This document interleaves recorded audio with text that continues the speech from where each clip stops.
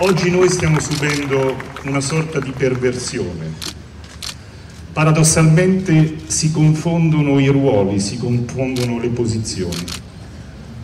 In questi giorni in cui si sta rievocando nel quarantennale la memoria di quei giorni, di quei momenti, abbiamo subito l'oltraggio di vedere dei sottopancia nei quali si riporta dirigente della colonna romana delle Brigate rosse.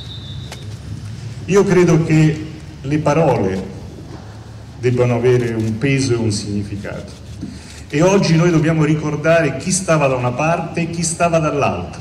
Questi signori, queste signore erano delinquenti due volte, perché non solo uccidevano, ma cercavano in una logica di morte di sovvertire le istituzioni democratiche del paese.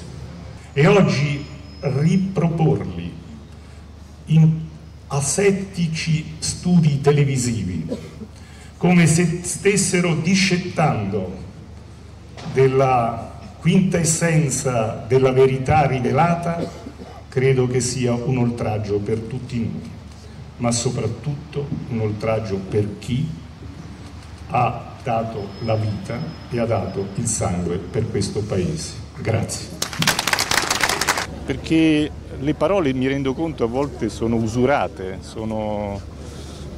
se ne perde il significato, ma dirigente nobilita, dirigente attribuisce responsabilità positive.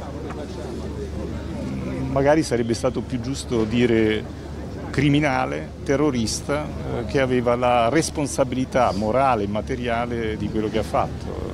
Però noi abbiamo una responsabilità, voi avete una responsabilità, che è quella di trasmettere correttamente la memoria e il significato della memoria.